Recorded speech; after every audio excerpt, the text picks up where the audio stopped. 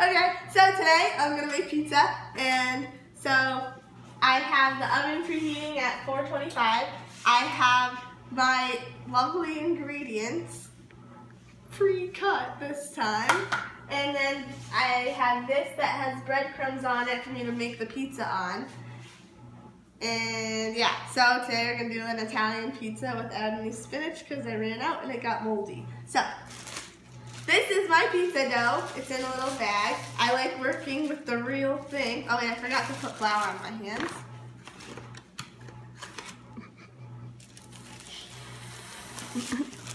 And then you rub it in. You gotta get it out. So this is gonna be the only thing time consuming. Oh, I guess not. Okay, well, okay, so I put some of this flour on the dough, like that, and you have to make the sound effects too. Oh, thanks. Those are necessary. Like Italian music. Okay, so you're gonna do some cool Italian tricks that they do at pizzeria places. So I'm gonna be a professional, what's it called? Pizza maker. I'm gonna be a pizza maker. I should have drawn a mustache on my face for this one. Okay, so you're gonna just keep stretching it without like ripping it. I like my pizza thinner, but I have limited space, so it could be a problem. Okay, well I'm just gonna keep doing. Okay, it didn't work. Don't ever do that again. You tried. Okay, well, I'm just gonna keep stretching it. But, so for the ingredients that I'm using, I sliced up sun-dried tomato. And I sliced up some garlic, which is right next to it. So I'm gonna be putting that. I'm gonna do a white pizza pie, not with actual pizza tomato sauce, because I don't really like tomatoes that much. Oh my god, look, it's still falling there. Jesus Christ. Should have gotten it on camera. But okay, and then for the cheese, I'm doing ricotta cheese, which is like a soft, thicker cheese. I don't know, look it up. And I'm using shredded mozzarella cheese. Normally I use fresh mozzarella, but we're in college and we're on a budget, and my mom got groceries for me, so it was very nice. Okay. On a budget. And then I put down so that the pizza won't will actually be able to get off of the pan, like when I transfer it to the oven, like seasoned breadcrumbs. That way it doesn't taste like crap. So here's my pizza dough. It's not a circle. YOLO. I can try to make it a circle. Okay, so if you want to come around, I invite you into the kitchen. So I am now putting, if you want to get a close-up, the pizza on here. Now I gotta make sure that the breadcrumbs are all underneath the dough so that it can actually like get off of here in a timely manner. So I was kind of unsticking it. Oh no. So yeah. Make sure it's able to do that fully. I don't know, I'm gonna add some more breadcrumbs. That's the dog. That's my dumbass dog. Okay, so yeah, now it's able to like slip off like that. You want it to be able to go like that. Okay, so I'm gonna make it nice and stretched out. I am gonna get out some olive oil, salt, and pepper.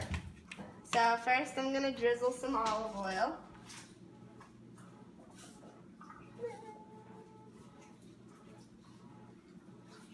You don't need too much because like the tomatoes are kind of sun-dried and I mean they're kind of oily.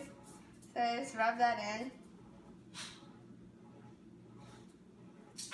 Okay, this will probably be a thick pizza actually because I didn't stretch it out that much, but whatever. And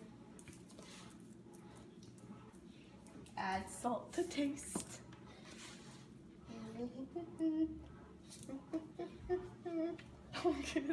Get the camera and stuff while they're doing a Mexican stare down.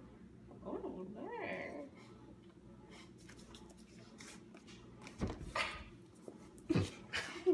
Okay, so I have that. And oh no! Okay, I'll have to wash this now. Pepper. And just spread these things out. Ow. Normally, I put spinach on it, but I don't have that, like I said. And here's the garlic. You want to separate that out. And this is getting messy. Okay. So, yeah, and then I'm going to put the ricotta cheese on. I just got to rinse my hands off. Okay. So, oh, cheese. Ah, here's the cheese. Okay. So this is ricotta cheese. It's kind of thick. Like, you scoop it out. Oh.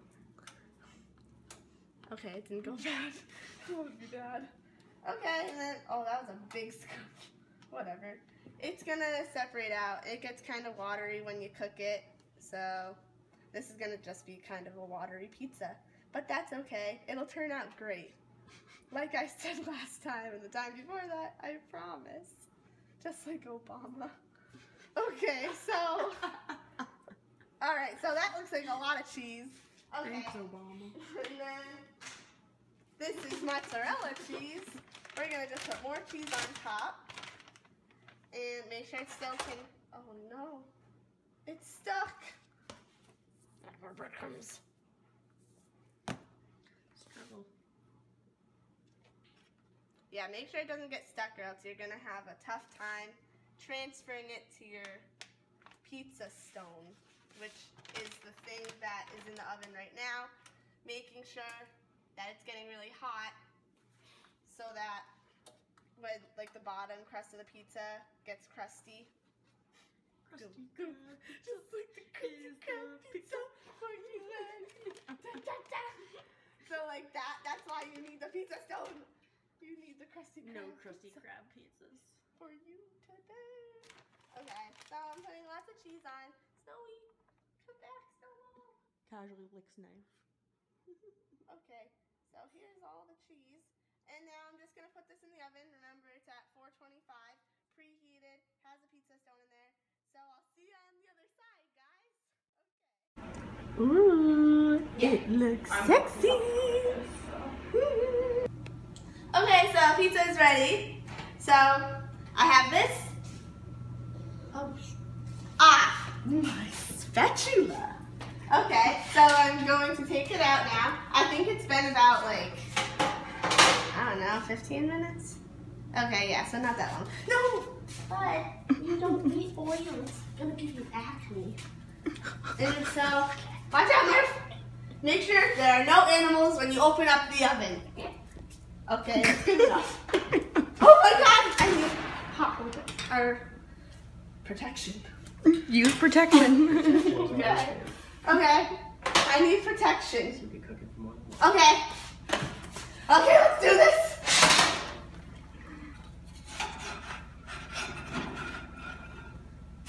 Whoa. Okay, don't try this at home. Alright, that was really scary. I just kind of ruined my pizza, but it looks real good. So, yeah, so I kind of have to clean that. So I guess that's all. And I will probably cut a slice once it's not like fiery hot and going to burn the inside of my mouth. Cause that would be bad. Okay, so yeah, that's it. And I'll just show you me eating it. But for right now, I guess that's all. You can just stop watching whenever you feel like it. Okay, bye.